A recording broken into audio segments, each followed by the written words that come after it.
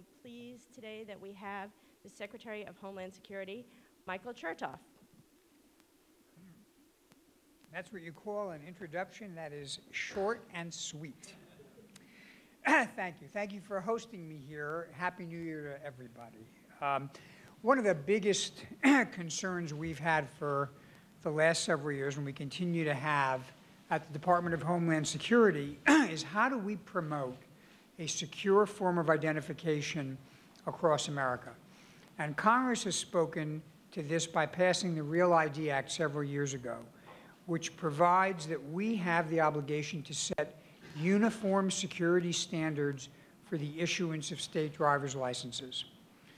When we went back and investigated the 9/11 attacks, one of the things which we found, and which the 9/11 Commission found, was that all but one of the hijackers carried a government-issued identification form, mostly driver's licenses.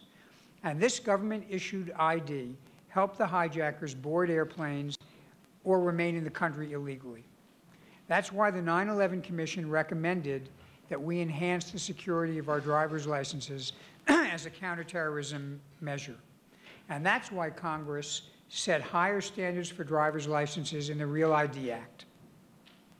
That's also why the American people overwhelmingly support more security for driver's licenses.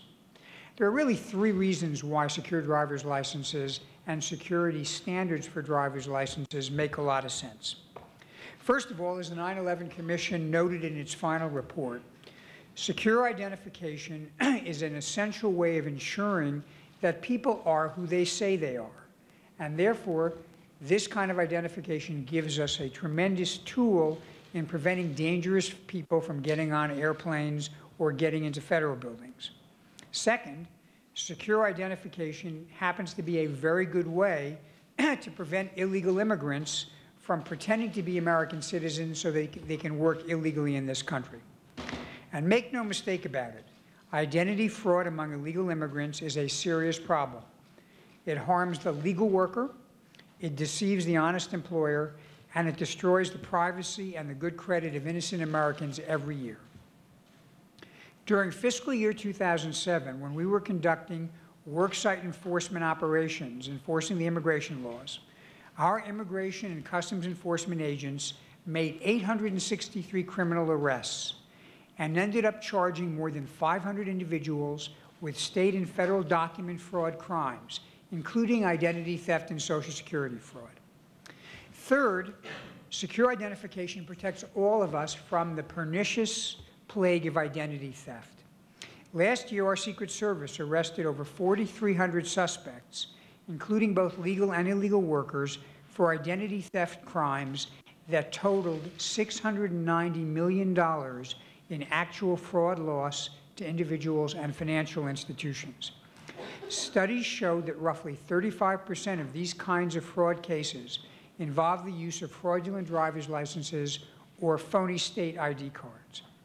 And in the year 2005, according to the FTC, identity theft cost American households $64 billion, and 28% of those incidents likely involved the use of a phony driver's license. So there are three categories of people who will be very unhappy about secure driver's licenses. Terrorists and people who want to get on airplanes and in federal buildings and avoid terrorist watch lists. Illegal immigrants who want to work in this country by pretending to be American citizens, and con men. And we're going to disappoint all three categories of these people by announcing today's final REAL ID rule for driver's licenses. In accordance with the REAL ID Act of 2005, we are publishing today the final rule that will lay out uniform security standards for driver's licenses and state identification cards. And let me tell you what the major features of the rule will be. First, under the rule, people seeking driver's licenses must provide to their State Department of Motor Vehicles documents that prove who they are and prove that they are here in this country legally. This is a major step forward in preventing illegal immigrants from getting driver's licenses.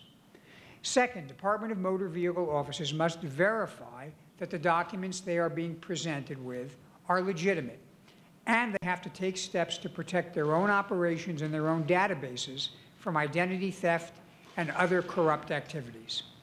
Third, licenses issued by states now must meet tamper-proof specific standards that will make it much harder to counterfeit or alter a secure driver's license.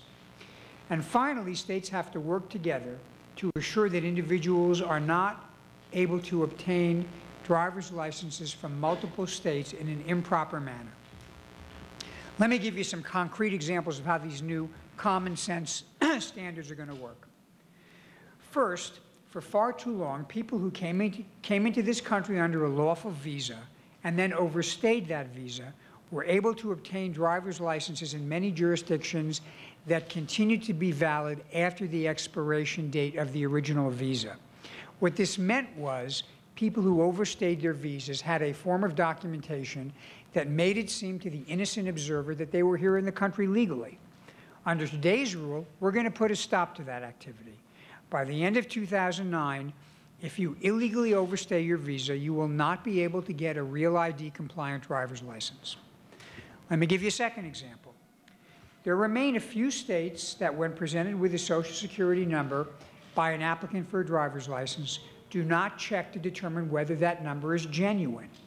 As a result of today's new Real ID rule, those who create phony Social Security numbers will now risk getting caught at their DMV because our rule requires that the DMV check Social Security databases to make sure that the number presented is genuine and real. And finally, in the past, if you presented fraudulent documents at a DMV office while trying to get a license, you might be turned away, and then you could go down the road to the next DMV or to the next state and try again. Under today's rule, DMV employees are going to require that you take your photograph as the first step of the application process, as soon as you set foot inside the door. What that means is that if we discover, or if DMV workers discover that you have submitted fraudulent documents, you're not going to be able to try again down the road because we're going to have a record at the DMV of the fact that you tried and failed to get a license the first time. Now, these are very important and significant goals, but there are some burdens involved, obviously, in distributing a new kind of license. And many of the states, of course, have already begun to take steps to secure identification, but others expressed a concern about the business process and the cost of these measures and whether they were, in fact, doable within the time allotted and without undue expense and undue burden to the states. So we've addressed these concerns in a number of different ways. First, we have taken steps in the new rule in response to an awful lot of comments, about 21,000, to simplify the business process, to give the states more flexibility in terms of the kind of security features that will satisfy our requirements, and to extend the period of enrollment for people over the age of 50 so as to allow the business process to work in a somewhat more orderly and a somewhat more extended fashion. The net result of these changes, which do not sacrifice the core security features of the new Real ID license, is that we have been able to reduce implementation costs to the states by approximately 3/4. And that's going to be with allowing them a greater flexibility for their own business processes. In order to do that, one major change that we're making for Americans 50 years or older is expanding their enrollment deadline, or extending their enrollment deadline from December 2014 to December 2017. And so we've built a series of milestones which the states can meet in order to remain in compliance with the law, and which will put them on what I would call a gentle but nevertheless expeditious glide path to getting the job done. What is the cost going to be?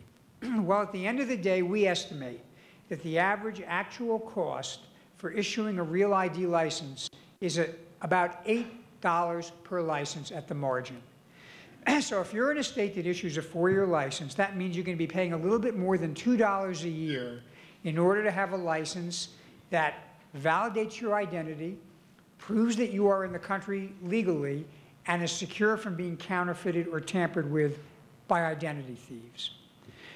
I know I speak for most Americans when I say that $2 is a very small price to pay for increased confidence that you'll be safe when you get on an airplane or when you walk into a federal building, for confidence that your identity is not going to be stolen and misused by somebody else, for confidence that illegal immigrants are not going to be able to pretend to be Americans by using phony documentation. And that's why we think going forward with this rule is a fair balance between important security measures and the need to make sure we are cost-effective in what we do.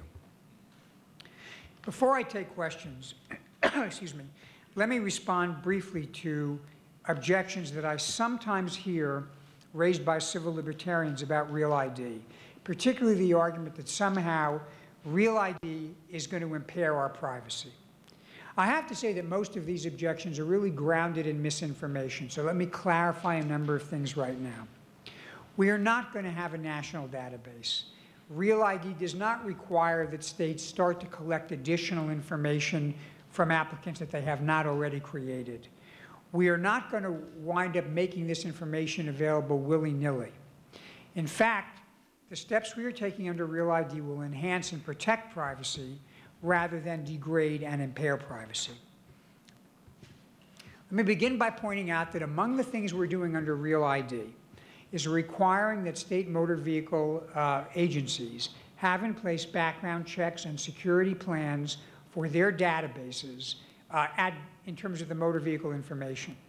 Traditionally, again and again, we have seen corruption at motor vehicle agencies leading to people improperly disseminating personal information. These security plans and these background checks will actually minimize the risk that employees will improperly take that information and disseminate it. Second, as I said, we are not building a large database or collecting additional information. What we are doing is using the existing network of databases, using information already held and collected by state agencies and by the federal government to make sure that people cannot present phony identification by checking that identification against the original database. So if somebody tries to present a phony passport and substitutes a picture of themselves for the real passport owner, by checking that passport against the database that we have at the Department of State with the passport page, we can see there's a difference in the photograph and we can detect a potential identity thief or other kind of con man. That, again, is a step forward in terms of privacy. So finally, we come to the core question. Is it somehow an invasion of privacy to require that when people present identification to come into a building or to get on an airplane, that that identification be genuine and valid?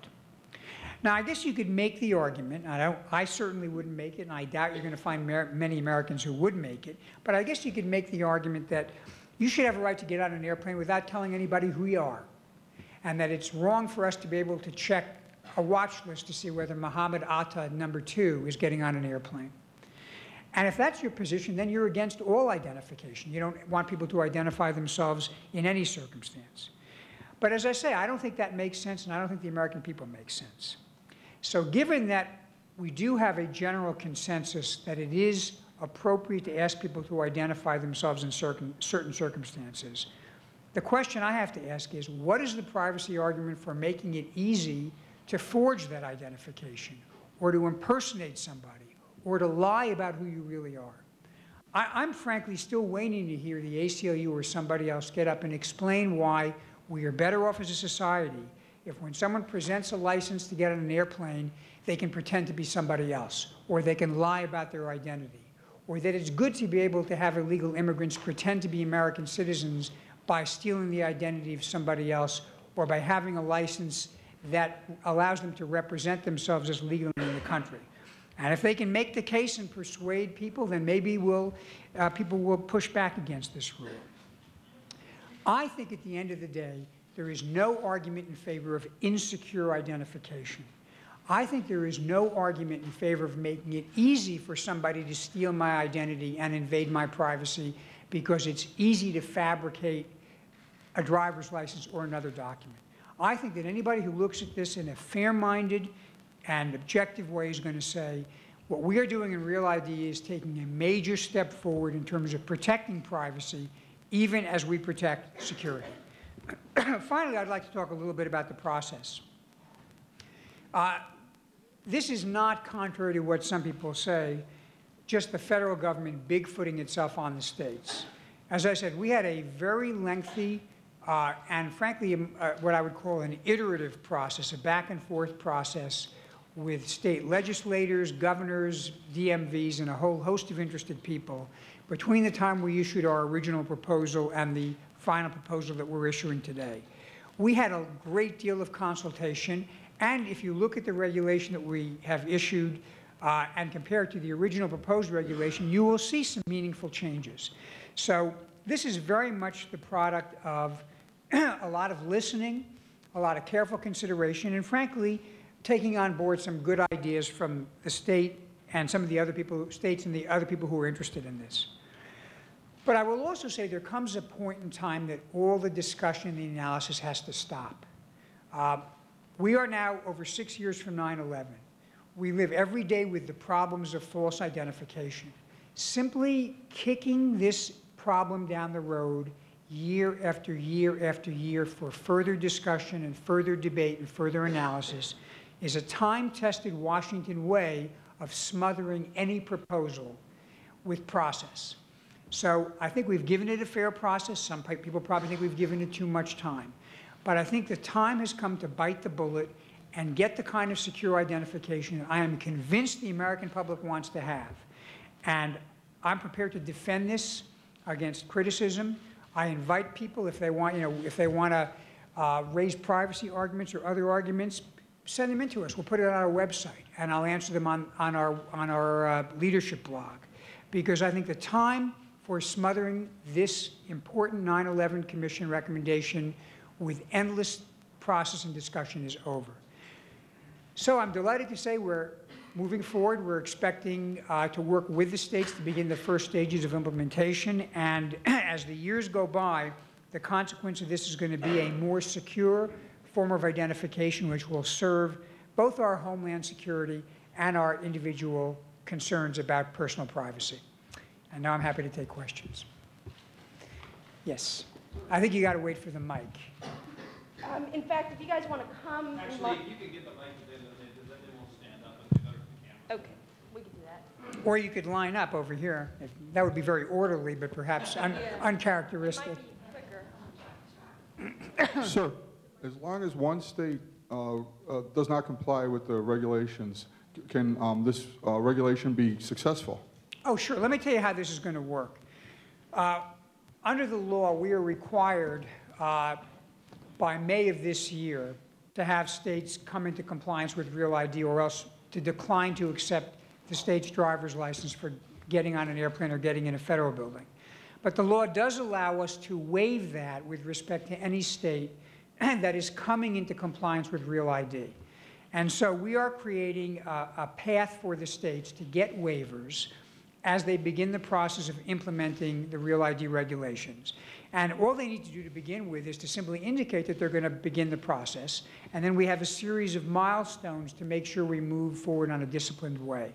About 40% of the people in this country already live in states which have begun the process of moving toward Real ID. And I think many more states are going to be joining as soon as we get these regulations out and people have an opportunity to analyze them. And I say that because we've had a lot of discussion, frankly, with the major states on these issues. Now, if a particular state were to say, we opt out, we're not going to participate at all, then the law is very clear. After May of this year, that state's driver's licenses will no longer be acceptable as a form of federal identification for getting on an airplane or getting into a federal building. The consequences of that is going to be, frankly, more inconvenience for the residents of that state. But that's what the law requires, and I'm going to obey the law.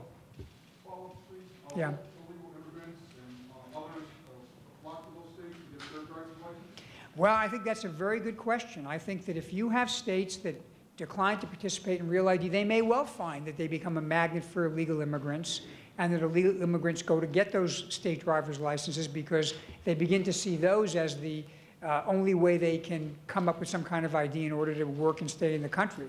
Now, maybe the public in those states is going to think that's a great idea, have a lot more illegal immigrants move in. I'll be curious to see the reaction. I can tell you, everything I've seen publicly is public concern about people who are here illegally using documents to facilitate their stay. And that's particularly true when the documents they're using are phony documents or documents that misrepresent what their legal status is. So we'll see how this all plays out over the next several months.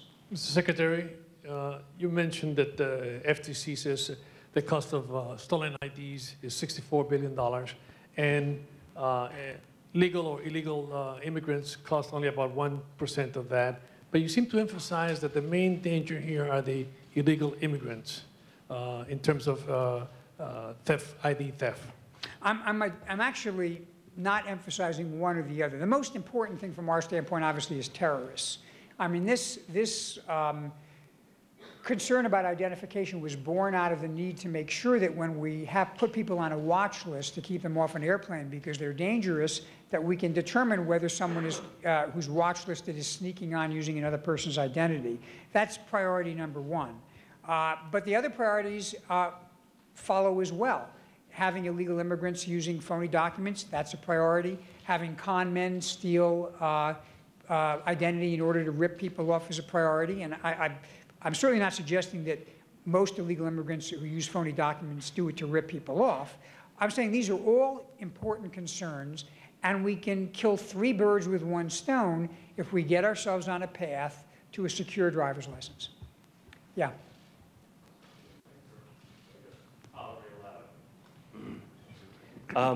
You said that you're not collecting any additional information, but you touted that as soon as people go into a DMV, they're going to get their picture taken. Right. Isn't that collecting additional information? Well, their picture's taken now. Not necessarily. You can walk into a DMV and, you know, schlep around and then get out. Well, I guess you could. I think if you walk into a DMV and just schlep around, they probably won't take your picture. But if you get in there and represent yourself as someone who is starting the process of applying for a driver's license, yeah, they will take your picture. And I don't think taking your picture is any different from the kind of information that we collect now. Doesn't that turn the DMV into an apparatus of the Department of Homeland Security? No, it turns the DMV into an apparatus of making sure it doesn't become victimized by people who try to get phony driver's licenses. You know, this is really basic common sense. And we have to get over the idea that every time we do something at the Department of Homeland Security in the U.S. government, it automatically is a nefarious, evil thing. It's very simple. If someone comes in and pretends to be you, in order to get your identity and steal your identity and victimize you, it's in your interest to prevent that from happening. And if we're doing our job properly, we're helping to protect your interest. And the way we're doing that is we're saying if we catch a person who has tried to pretend to be you and we reject them from getting a driver's license, let's make sure they don't go down the road to the next DMV where maybe someone's not quite so vigilant and they manage to perpetrate the scam down there. Perfect common sense, and in the end, the net winner is the legitimate person, is the person who is not going to be victimized, because we're not going to let someone come in again and again and again and try to beat the system. Yeah? Mr. Chertoff, can you tell me, will there be any state that will actually be materially compliant as of May this year, or will that, do you think that will only begin for most of the states after the at the end of 2009? I think all that's going to be required as of May of this year is you have to begin the process. You have to indicate you're beginning the process and request an extension. Many states will be much further along than that, but I can't tell you off the top of my head which ones will be exactly where in the process. I think a number of states may, though, be able to come into compliance with at least the first stage of this within about a year. And can you tell me exactly what's going to happen on May 2008 at airports across the country? Well, what should happen, and what I'm expecting is going to happen, is the vast majority of states are going to be signed on to this, and therefore people will see no difference in the way they're handled at the airport. If a state were to opt out of this, then their license would no longer, as a matter of law, be accepted as identification for getting on an airplane.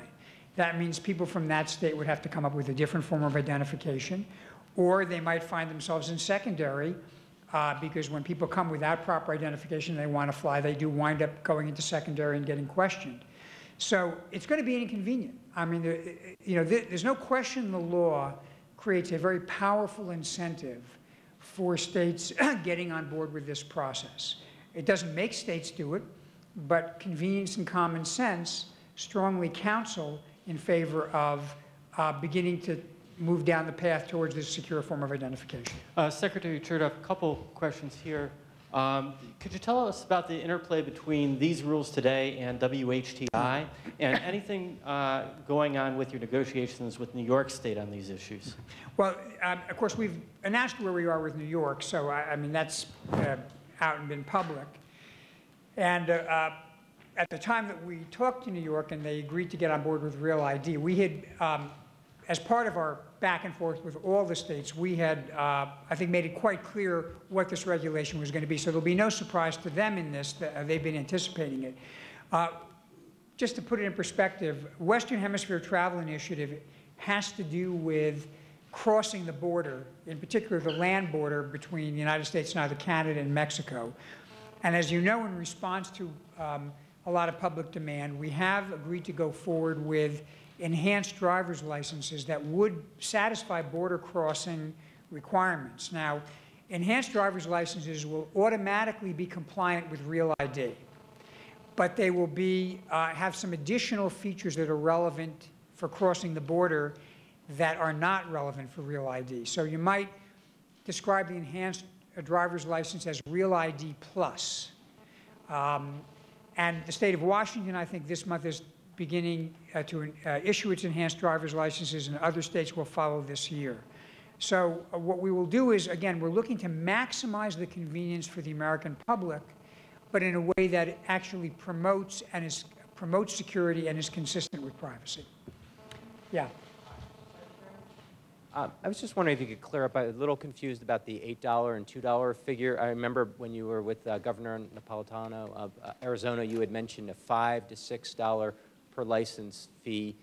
Could you just clear? This is not a fee. What we're doing is we're taking the current cost estimate, which is a pretty generous estimate, I might say, which is under $4 billion for a period of 10 years nationwide. And if you were to extrapolate that over all the licenses, it would essentially, on a pro rata basis, come out to a cost of a little more than $8 per license. It doesn't mean that the states are going to charge necessarily $8. And I should point out that we have, in this year's appropriations, there'll be available about $360 million for purposes of Real ID work by the states. So the combination of the money we're making available this year and the reduced cost should largely eliminate the complaining about an unfunded mandate. Yes? Well, actually, I was pointing to the young lady next to you. Hi. My question is, could you answer the argument that actually Real ID would make it easier for people to conduct the criminality, con men, et cetera, because what's happening is you're creating this trusted card. However, you cannot guarantee that it will never be forged. So when people forge it and it's trusted, therefore it would make it even easier for these con men to be able to conduct their crimes. You know, that's a species of argument which goes under the heading of the perfect is the enemy of the good. There's nothing in the world that's foolproof, but the idea that we should have poor forms of identification that are easily forged and tampered with, because that way everyone will know they're worthless and not rely on them, strikes me as a really bizarre argument. We are eliminating through this measure maybe 99% of the risk, maybe 99.9% of the risk. That's a major step forward. Is it perfect? No. And if we're talking about, for example, getting into a top security facility, it's probably not going to be enough to have a Real ID driver's license. But for the vast majority of people, it is a huge benefit to be able to have a high degree of confidence that the license that they're presented with is an accurate license and that the person is who they say they are. The alternative is for us to send a message to people that basically says a driver's license is useless, it has no identification value, and it's the kind of thing you can pick up at like an amusement park when you pay a few bucks and they do some kind of a funny identification. you know, I mean, if someone wants to make the case that we'll be safer by having degraded and readily counterfeited documentation, I mean, you're welcome to make the case. It just makes no sense to me. Secretary, Yeah. how will this impact the use of the Mexican? How will this impact the use of the Mexican matricula consular, which a lot of Mexicans, both legal and illegal, use to for all sorts of official business? How will this impact that? Well, that document is, of course, not a driver's license, and I don't want to get too far afield into discussing other documents. Whatever your nationality, your ability to get a driver's license that's Real ID compliant is going to require you to establish you are lawfully present in the country. So what that means is, if you're a citizen or a legal permanent resident, you can get you can satisfy that requirement. If you're here on a 2-year visa, you can get a license, but that license will expire when your visa expires. So whatever your basis for being here lawfully, your license will be coextensive with that, but it's not going to give you the ability to use the license beyond the scope of your legality. Mr. Secretary, what's the logic of not having a biometric other than a photograph in this kind of supposedly secure ID? We have nothing against a fingerprint. Some states have fingerprints, some states don't. Again, you know, we're balancing risk. We believe the digital features of the license we're talking about, coupled with the embedded security features, are sufficient to do the trick. Also, frankly, fingerprint readers are not in sufficiently widespread use that having a fingerprint biometric would necessarily help very much. But states are free to have a fingerprint on, and some states do, in fact, have a fingerprint on. To follow up, Yeah. sorry, can I follow up with the question that you had said that it was either poor identification or secure identification through Real ID.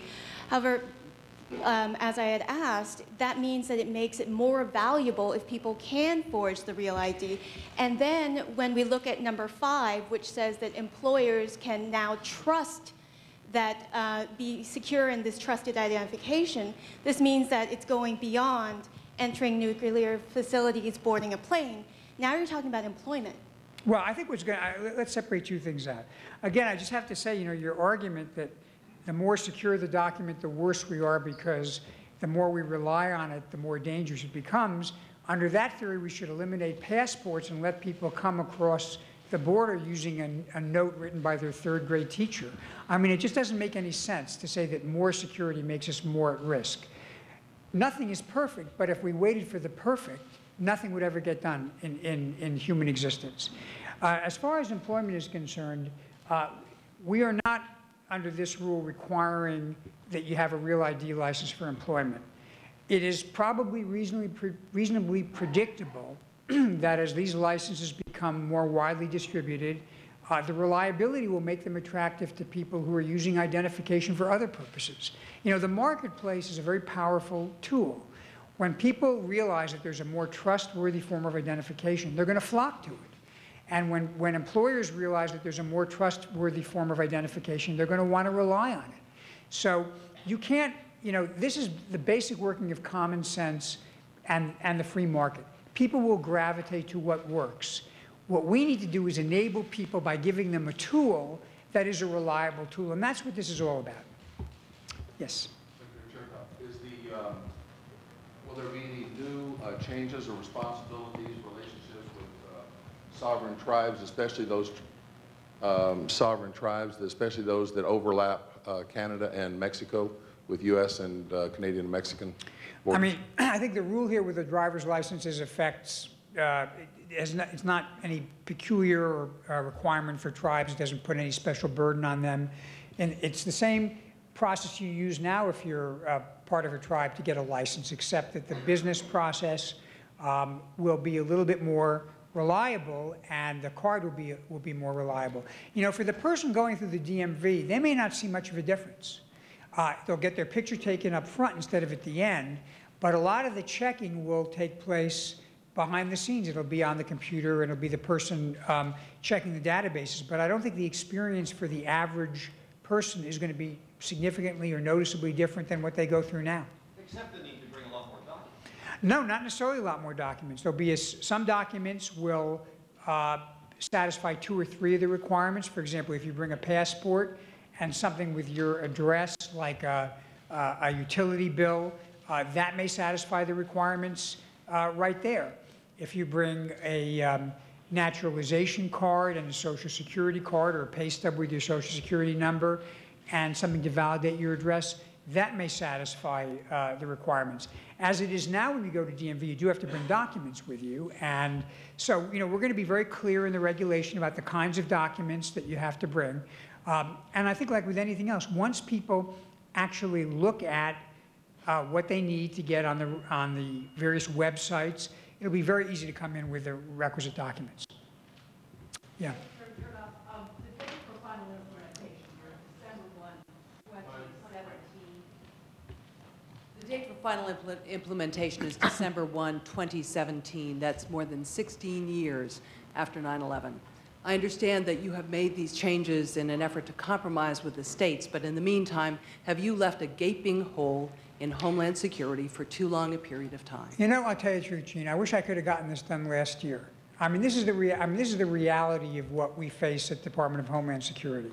On the one hand, I feel as keenly as anybody else the urgency about getting all these things done as quickly as possible. On the other hand, whenever we try to do something, everybody who finds it inconvenient or expensive starts to complain about it.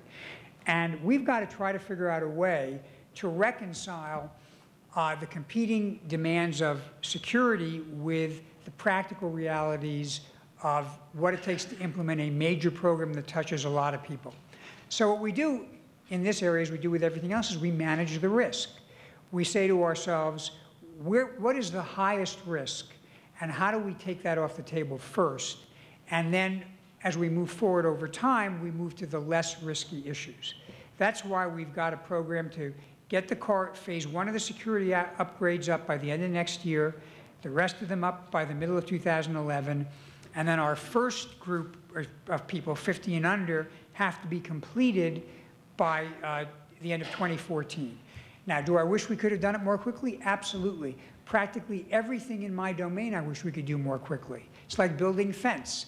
We're still on track to build that fence, but we're going to be in court pretty soon because people are resisting us there. So the bottom line here is and that's why I said the time for process and discussion has to come to an end. We've given everybody a fair hearing. We've had a lot of dialogue. We've picked up some useful advice, and we've incorporated it. But the last thing I'm going to do is put this off for 20 years. I think we're on a glide path that will get us where we need to go. I'm willing to predict, as sure as God made little green apples, that there will be people out there who will immediately be running to find ways to overturn what we're doing, or to kick this further, or to reboot the process to the very beginning again. And when they do that, you're going to have to ask them, are they prepared to wait not 10 years, but 20 years or 30 years?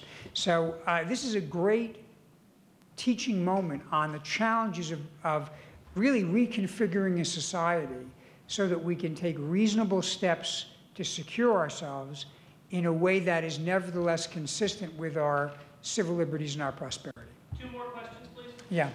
Mr. Secretary, would you elaborate on what will happen in those states that opt out of it? How do people in those states get on airplanes and into federal buildings? They're going to wind up bringing other documents that are satisfactory, or what will happen is if they don't have other documents, they're going to have to face what people face now when they show up at the airport and they don't have identification, which is they wind up going into secondary, and we try to validate who they are.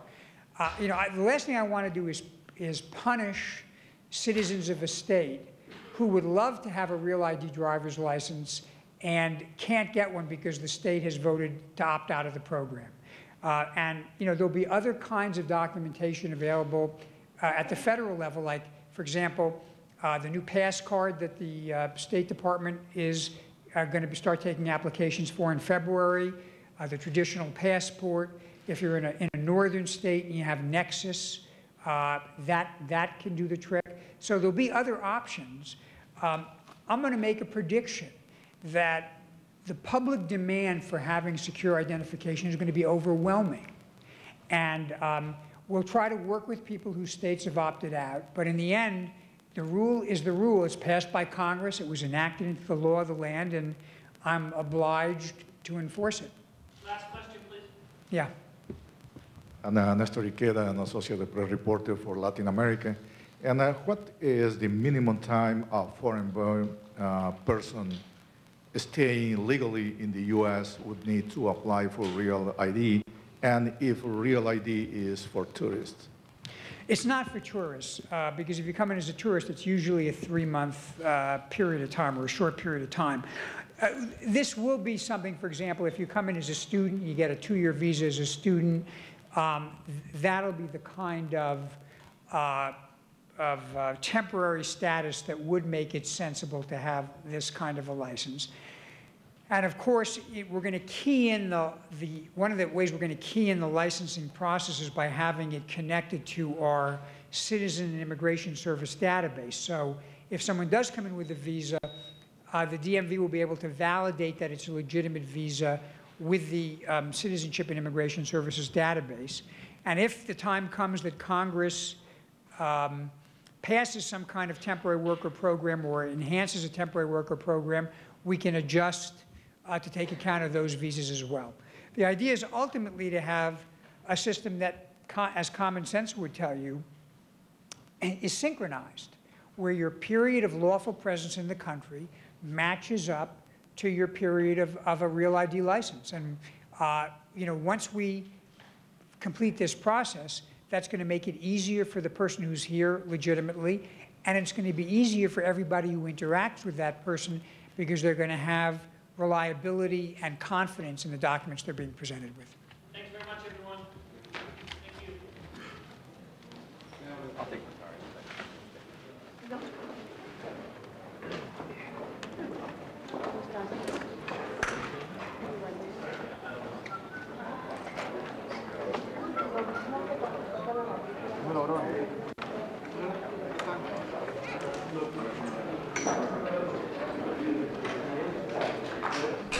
Homeland Security Secretary Michael Chertoff on national ID cards. Just prior to this briefing, Vermont Senator Patrick Leahy issued reaction to Real ID. In this statement, the Bush administration's Real ID program will not only lead to long lines at every DMV across the country, it will impose a massive unfunded mandate on state governments while offering absolutely no federal privacy protections to our citizens. It is unfortunate that instead of addressing the fundamental problems this law poses for the states, the administration appears content merely to prolong a contentious and unproductive battle to force the states to comply. Rather than improve security, this course will result in resentment, litigation, and enormous costs that states will be forced to absorb. That's why legislative bodies in 21 states have passed legislation in opposition to Real ID, and 6 states expressly prohibit compliance with Real ID by statute. You can read his entire statement at cspan.org. Congress remains on their winter break. The House is back this coming Tuesday, the Senate the following week, and one of the issues the House will address is steroids in baseball.